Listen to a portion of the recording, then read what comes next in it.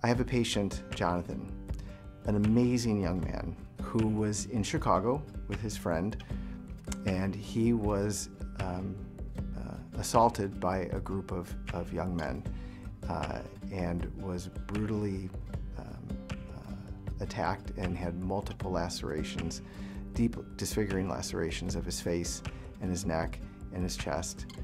And Jonathan came to see me, and he told me his story and told me how this affected him and how it made him feel when he looked in the mirror, and how it reminded him of that hate crime that he experienced.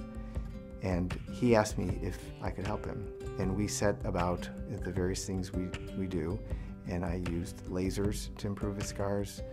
We did injectable procedures to his scars, and we significantly reduced the appearance of his scars.